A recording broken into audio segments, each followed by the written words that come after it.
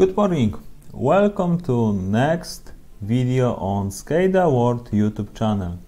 Today we will talk about the ComboBox and I will show you how to manage the ComboBox using Visual Basic script. First of all, the ComboBox is from Smart Objects in WinCC V7. I will make the object name ComboBox1 without any spaces between. And for example, let's go to change some geometry and things. We have the number of rows. At this moment we have 3 rows only. We don't change any colors, any styles, any font. When we go to index and text, we can trigger that text number 2 is 2 and number 3 is 3. Is as you see, selected box and selected text is the thing. When you make the WinCC runtime running, you can select some things. In this field you can read data from. Okay, so let's start this WinCC runtime, and now you see that my ComboBox has 3 rows. I have 1, 2 and 3. Okay, so we don't know how to manage this. Let's change also the text. So we will see in WinCC runtime that we can change these elements in WinCC editor. Okay, let's save and WinCC runtime. Okay, as you see, the text we can update using WinCC editor. But what in case we want to use the button? For example, I want to push this button and I want to configure this ComboBox using one script. Let's say it will be write data to my ComboBox element. This ComboBox element we can make as the object in our WinCC Visual Basic using this name. So let's go to press left, Visual Basic action, and this action we need to configure some internal tags. We need to declare the object, and this object will be our screen items from this window. So it's as screen items ComboBox1. Okay, we don't have any errors. Okay, so now I want to push this button and change the parameters of my ComboBox. So I need to declare this object combo and create some elements. Okay, I forgot about the set objects. So I need to put the number of lines. Until now we had 3 lines in our object. From now we will have 10 lines. And let's make one for loop, and in this for loop I will write data into ComboBox, so this ComboBox will be prepared to work.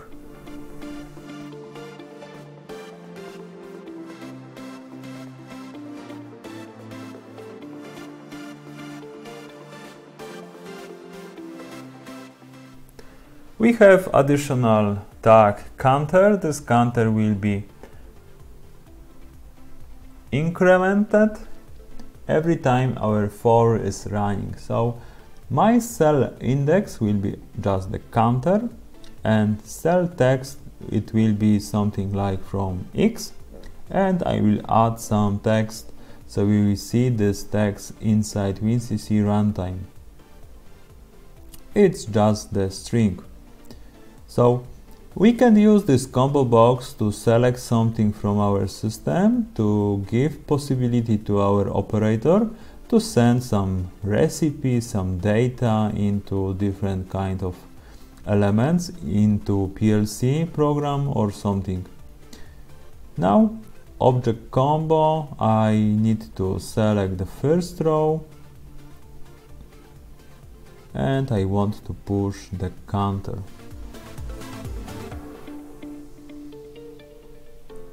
Now my counter should be starting from 1, so we will go from 1 to 10, and my counter is counter plus 1. Okay, so we have our script ready to test. We can go and test this script in runtime. Okay, so we have our default combo box with 1, 2 and 3. Now let's push this right to combo, and we see that our combo is modified by this script. I have X, I have 7, 6, 5, 4, 3, and I have static text on the suffix of this object. Okay, so we did the script. Let's make a little bit changes in this object, in the script, so we can make more personalized. I just copy to my second button. I want to push this index for 1, and let's say my second button will give the epsilon before our static text. Okay, so we have default combo box, we have X combo box, and we have epsilon combo box. Everything is working in one combo box, so we can make many buttons with different kind of options, and one operator can work with combo box. Okay, I need to make the selected index, so this one is the first row, so we will have the first static text in our combo box. As you see, I have one X1 text and epsilon1 text. Is it working as we wanted to have? Okay, thanks for watching, subscribe to this channel and see you in next week.